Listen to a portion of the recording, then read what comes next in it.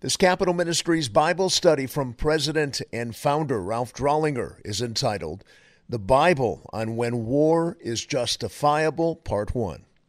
If Jesus calls his supporters to be peacemakers, then how could a Christian cabinet member or congressman support the idea of going to war? The short answer is this: Blessed are the peacemakers is one of Jesus' beatitudes relative to how believers should conduct their personal lives, Matthew 5:9. But there is a distinction to be made between Jesus' instruction regarding personal behavior and the responsibilities he sets forth relative to his ordination of the institution of government, Romans 13:1-8, and 1 Peter 2:13-14, that Christian members are called to serve. In an Old Testament parallel, in the 6th commandment, the Hebrew word for murder is ratzach, in you shall not murder, Exodus 20, verse 13. But note this word is different than the ones God uses in Scripture in relation to his peoples having to kill someone in war. Accordingly, this week and next, given Russia's unprovoked invasion of Ukraine and unprovoked attacks on Israel by Hamas, Syria, and Lebanon, and the world's growing response, let us investigate more fully what the Scriptures have to say about war. Our introduction. When Jesus returns, he will wage war against the nations led by the Antichrist. Cross-reference Revelation 19:11. In Deuteronomy 20, God himself sends Israel to war. Therefore, this study is not so much about whether or not God condones war. He does. God's acceptance and use of war in a fallen world is not difficult to understand when viewed in the sense that often and ultimately he is manifesting his attributes of justice and righteousness through its use. Therefore, the study is not about whether God is for or against war. The answer to that question is obvious from Scripture. The study is more about the kind of war that is acceptable versus unacceptable in his eyes. To gain a biblical understanding of God's view of war, we need to elaborate first on what the Bible says is the role of God's institution of government. This role must be clearly distinguished, contextualized, and separated from passages that speak to individual responsibilities as noted in the preamble. Failure to make this distinction that Scripture itself makes leads to confusion, as if the Bible contradicts itself, which it does not.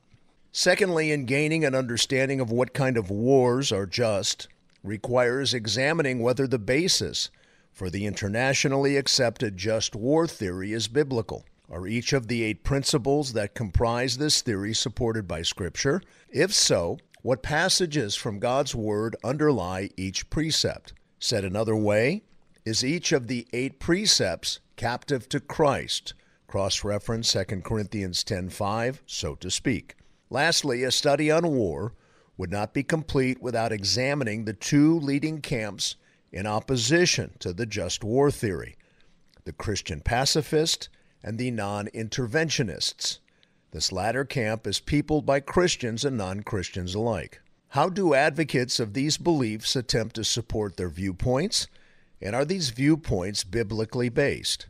As a result, this study should prove most helpful for thinking clearly about the present crisis. I'm hopeful that examining these subjects in this order will aid the public servant in his or her formation of strong, biblically based convictions regarding the proper use of war. The role of government. The fall of man in Genesis chapter 3 warrants God's ongoing need to restrain the ensuing evil in and from man. One of the primary means God has ordained to achieve restraint, stemming from his holy attribute of perfect justice, is the principle of just recompense. This principle was first illustrated in Genesis following the fall. The pain of childbearing for the woman and the necessity of labor for mankind's survival, chapter 3, verses 16-17, illustrate the just cost of man's disobedience, i.e., a cost to be borne by mankind into his distant physical future. Further, in Genesis 9:6, God institutionalizes capital punishment. Scripture states, "Whoever sheds man's blood, by man his blood shall be shed." That is to say, God will use corporate man as his surrogate to mete out his just recompense, in this case for murder. The due recompense for the premeditated murder of another man will be his death, corporal punishment by corporate mankind. The concept presented is more fully explicated in Romans 13, 1 through 4. Scripture says in this regard, every person is to be in subjection to the governing authorities, for there is no authority except from God, and those which exist are established by God. Therefore, whoever resists authority has opposed the ordinance of God, and they who have opposed will receive condemnation upon themselves. For rulers are not a cause of fear for good behavior, but for evil. Do you want to have no fear of authority? Do what is good, and you will have praise from the same, for it is a minister of God to you for good.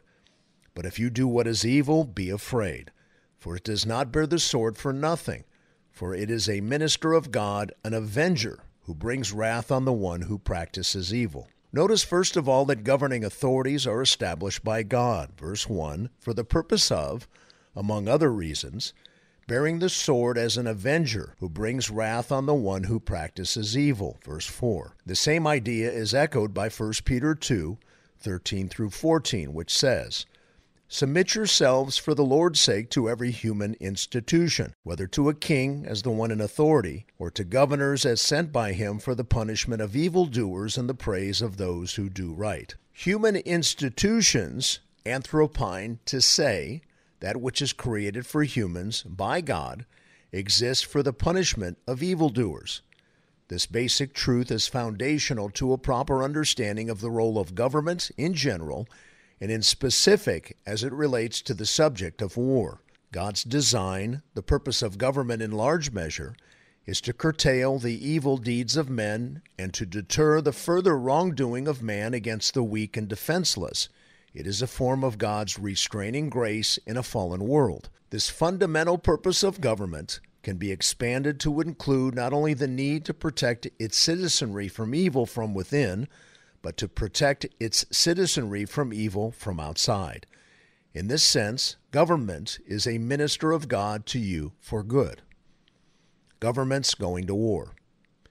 If this is the purpose of government, then it follows that God would expect a nation to protect itself from forces of evil outside its borders or outside forces that would attempt to harm innocent people in some way. Many times in the Old Testament, Israel had to defend itself from the plundering onslaught of the Philistines, Assyrians, and Babylonians. Depending on Israel's obedience or disobedience to God, he would allow Israel either to be victorious or defeated, respectively. In fact, as mentioned in the introduction, God commanded Israel to go to war in Deuteronomy 20, verse 1. Scripture states, when you go out to battle against your enemies and see horses and chariots and people more numerous than you, do not be afraid of them.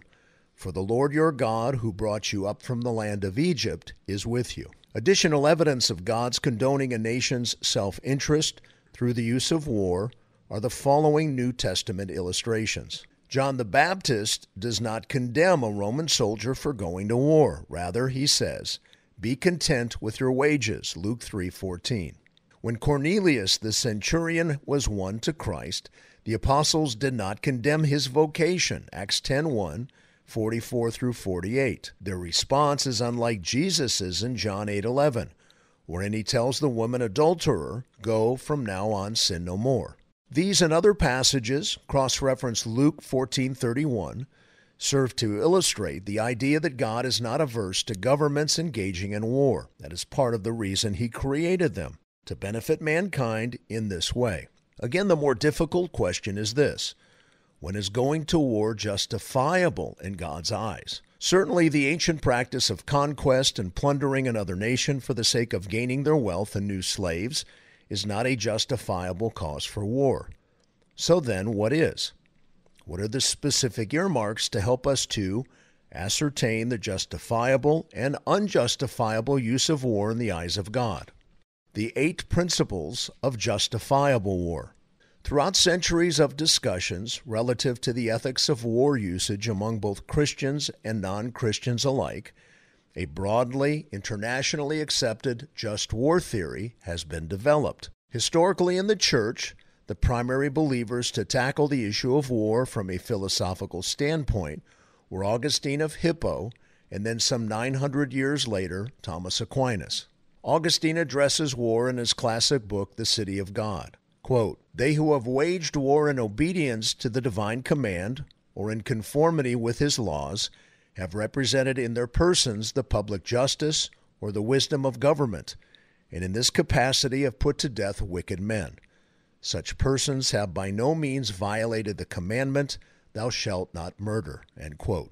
Centuries later, Thomas Aquinas began to codify Augustine's thoughts on war into a punch list of indicators as to whether or not a war is ethically justifiable. The modern-day summary of that moral pursuit follows.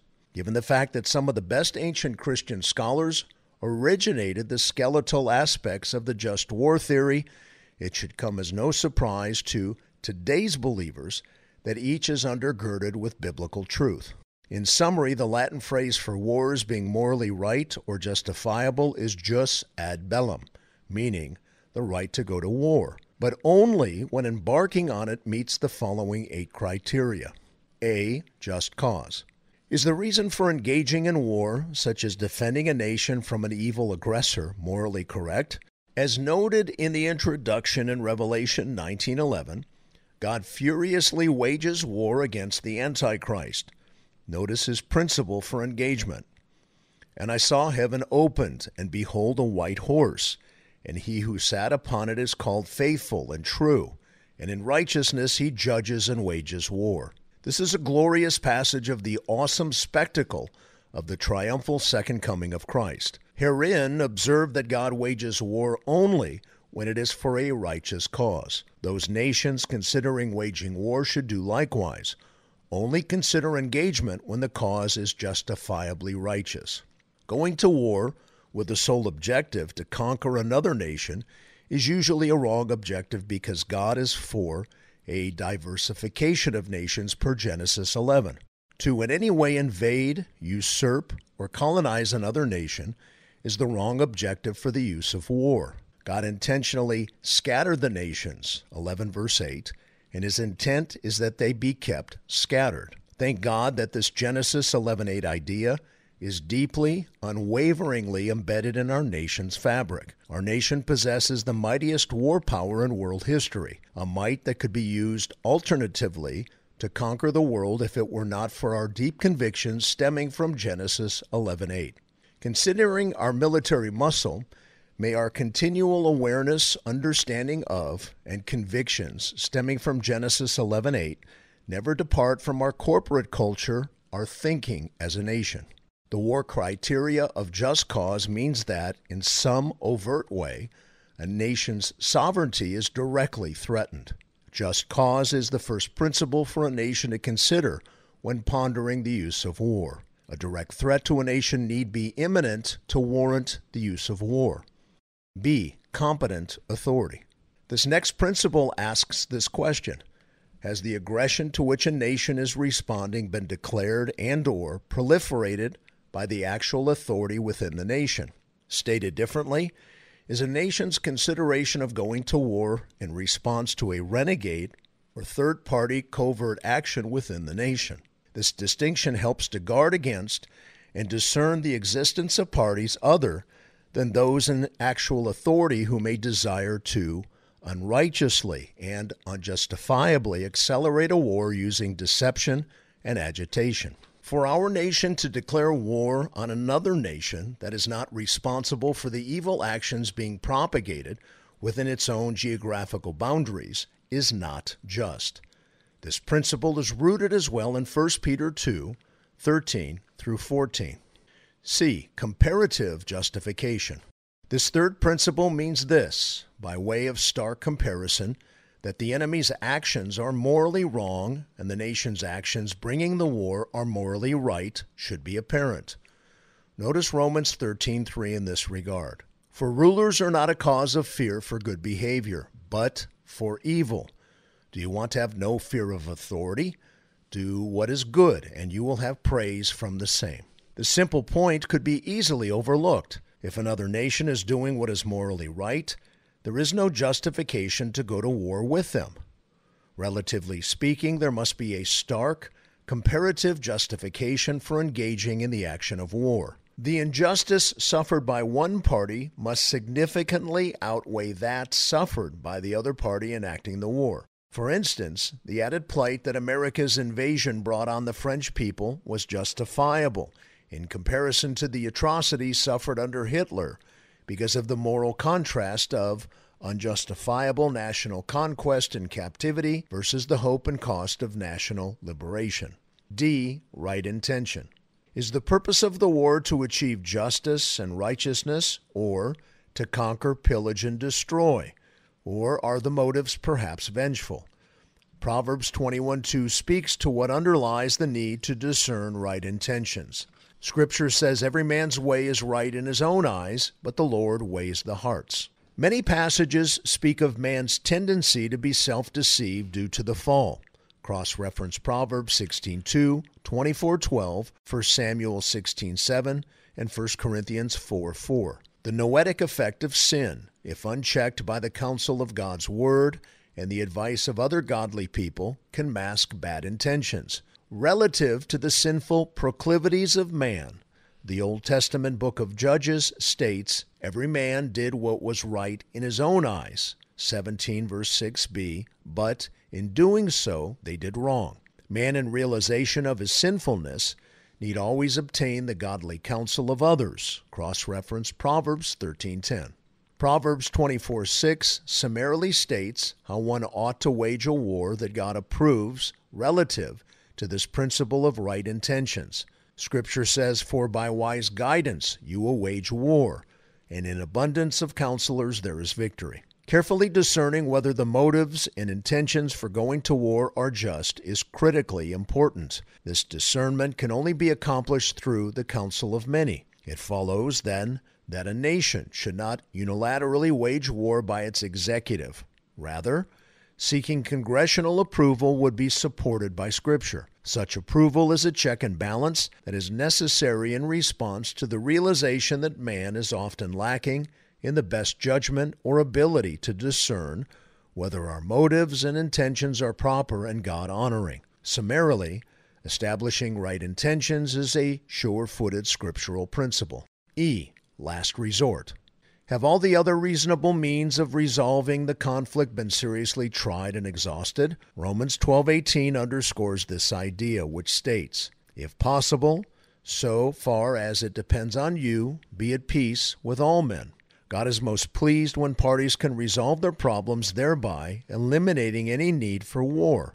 At the same time, pursuit of this principle is often misused by the wrongful party. Is the perpetuating nation using drawn-out negotiations as a stall tactic while they prepare to do evil? The rightful party should not be naive to this stratagem. A time comes when it is obvious that the grace of one party is being taken advantage of by the other to unjustly delay what in the end will be necessary, the just use of force. War should always be the last resort. F. Probability of success. Entering a war is foolish unless there is a high probability of success. Luke chapter 14, verse 31 buoys the biblical basis of this principle. It states, "Or what king, when he sets out to meet another king in battle, will not first sit down and consider whether he is strong enough with 10,000 men to encounter the one coming against him with 20,000? When answering the question of the probability of success of entering a war, the obvious considerations of counting the cost must be considered. Determining what a successful effort to go to war will cost is difficult, and each conflict is different with its own set of circumstances. The point of the study is not to delve into those weeds, but to point out that weighing the probability of success and the cost of biblically based considerations are vital before determining to enter into a war. G. Proportionality of results. Will the good results stemming from the success of the war objectives be greater than the losses that will inevitably occur from pursuing the war? Luke 14:28 speaks to this principle. It says, "For which one of you, when he wants to build a tower, does not first sit down and calculate the cost to see if he has enough to complete it? Even though God states that governments are to bear the sword as an avenger who brings wrath on the one who practices evil, it doesn't always follow that the good achieved by avenging the evil is outweighed by the additional harm that could result to innocent bystanders. Perhaps the proportionality of results will increase with patience or further creativity manifest in the timing or type of war utilized. Such considerations going into war are certainly undergirded by Scripture to correctly ascertain God's will in the decision. Using Russia as an example, if cutting off their supply lines and imposing sanctions that have severe consequences have greater proportional results, is it wiser to do that than it is to attempt to fight an embedded enemy? A nation's leaders need calculate and weigh the costs and benefits of their war strategy before waging it. H. Right spirit. All war must be undertaken with great reluctance, sobriety, and counsel. Those who engage the force of war must do so with great sorrow. Psalm 68, verse 30 speaks about those who delight in war. It says, "He has scattered the peoples who delight in war." Given the pain of punishment, the inevitability of harming innocent people, and the overall further setbacks that will occur to the nation and its citizens, for any individual or nation to gleefully participate in combat is to be woefully displeasing to God. This last criterion of the just war theory, likened to all that preceded, is a principle substantiated by Scripture. A summary of the just war theory. When the criteria are carefully and corporately reasoned, and going to war is just and righteous, then a nation must engage with its full force, intense focus, and all-out power in a quest for immediate and decisive victory. In response to fulfillment of all the elements of the just war theory, when going to war is just and righteous, what results can in no way be a half-hearted response. A nation cannot respond flaccidly with less than clear objectives. Winston Churchill, when faced with the inevitability of engaging Nazi Germany, worked through and fulfilled all the previous criteria with Parliament. Upon entering the war, he personally emulated this ensuing right spirit and resolve, what necessarily must follow when justifiably and righteously a nation enters a war. In his address to Parliament in 1940, he declared the following, quote, "Let us therefore brace ourselves to our duties, and so bear ourselves that, if the British Empire and its Commonwealth last for 1,000 years, men will still say this was their finest hour. You ask, what is our aim? Victory. Victory at all costs. Victory in spite of all terror. Victory, however long and hard the road may be, for without victory there is no survival." End quote. Churchill serves as an executive model for properly leading a nation into war. When war is justified and righteous, a country's leadership should never enter into it with low testosterone. It is an all-or-nothing commitment of the totality of the nation in its decisive quest for all-out victory as quickly as possible. Next week, we will examine the 4 principles of fighting a war and consider several opposing positions to the just war theory, Christian pacifism, and non-interventionism. We will consider whether these are biblically tenable positions. This concludes our Bible study for this week. May God bless you deeply. Thank you for all you do in our great country. And on the Hill, this is Frank Sontag.